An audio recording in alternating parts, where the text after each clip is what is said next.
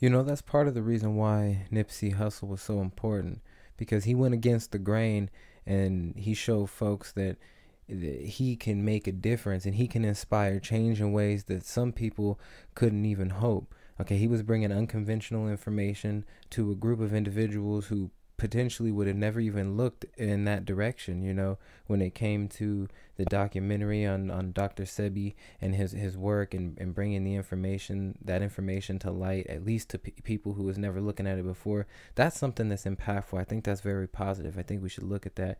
I think we should also look at the fact that music is a way that we can all universally communicate with each other, whether you understand the lyrics or not. Sometimes I sit down, I listen to something, from Japan. I don't know what they're saying, but I'll bob my head to it either way. And it's the same that goes, over there, right? Especially when you travel to different places, you get an appreciation that you can't necessarily get when you just stick in one area, or if you just maintain one perspective, okay? And what's really important about these things is that we don't gloss over the fact that individuals, just common individuals like you and me, can make an impact on people. Okay, we can inspire change by pursuing what we have a passion to do, and whether it's altruism, okay, whether it's philanthropy, and whether it's going out there, just trying to make a positive impact, or push momentum, so other people can sort of see the light.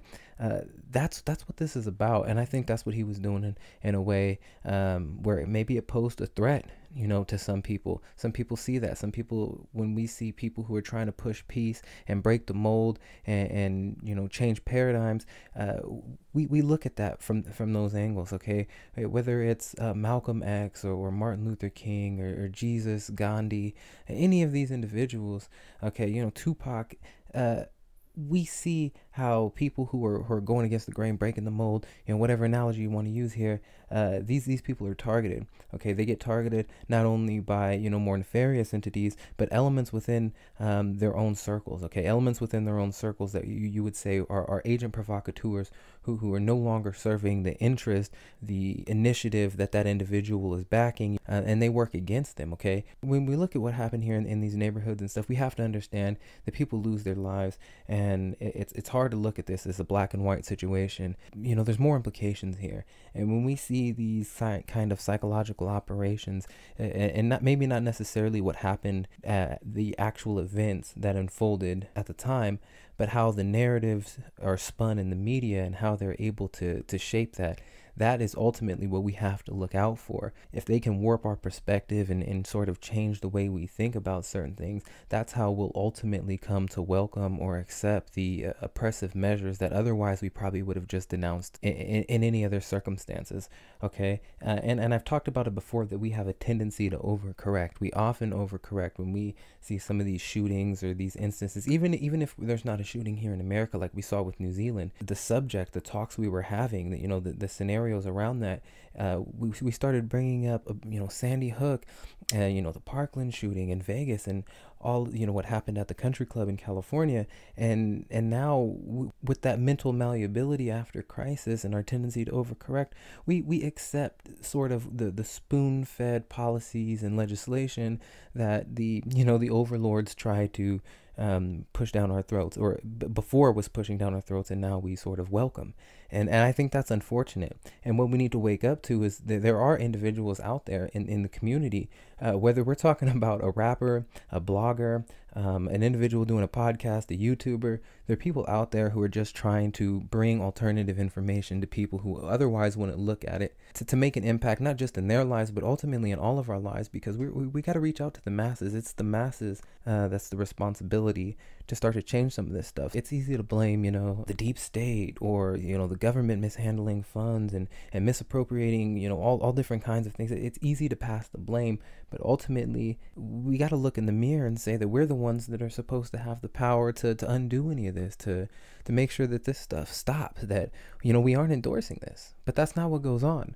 And unfortunately, a lot of this stuff goes by the wayside, because, no good crisis goes to waste. And anything that happens, we see the powers that shouldn't be take advantage of that. And by infiltrating, whether it's, social media or the news media or whatever platform people tend to plug into, it in many ways has been infiltrated by actors that don't serve the purpose that they say they are serving. Okay, and we see that even in the churches, right? The wolves in sheep's clothing.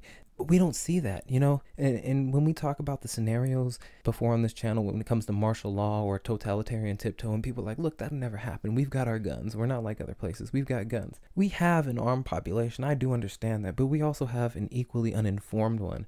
And in a lot of cases, they don't even know we have the right to defend ourselves, depending on what we're talking about. What we saw with New York City, New York is out of control. Okay, they started with banning children, unvaccinated children from certain places. Okay, then they started with the vaccine mandates, saying that they were threatening jail time, fines up to $1,000, and closing establishments like their yeshivas, their schools. That's absolutely crazy because you're not vaccinated. The government has lied before. One of my listeners has made the point, right? The government lies about everything else, but what, not about vaccines? It's like, come on. Okay, we talked about what Congress did back in the 1980s, back in 1990s, I think it was, which essentially gave, these pharmaceutical companies free reign over the vaccines because they couldn't be sued. They couldn't be sued if they caused permanent injury or death. You know what I'm saying? So there are heavy implications here, as all this stuff matters. Any type of alternative information matters. And again, whether we're talking about rapper Nipsey Hussle or anyone else, this is important stuff. Okay, bringing that unconventional information when it comes to the medical field, saying that herbalistic, holistic healers and this way of healing can permanently fix chronic illnesses, especially some of the ones that we suffer from in the United States. That's information that the powers that shouldn't be aren't going to readily let become available. Sure, there's small vestiges of that and people are waking up to it, but we got to think about our approaches when it comes to no matter what the situation is. Okay, we got to scrutinize things better because there's something coming that the people isn't ready for. Okay, everything ties into this coming new world order, this agenda that's not going to benefit the people. It's going to be tyrannical. It is tyrannical, and we're already seeing that. Like I said, New York is out of control. What did we see in Chandler?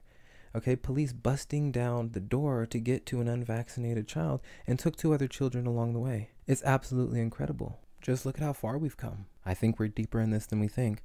Anyway, California Carter, signing off.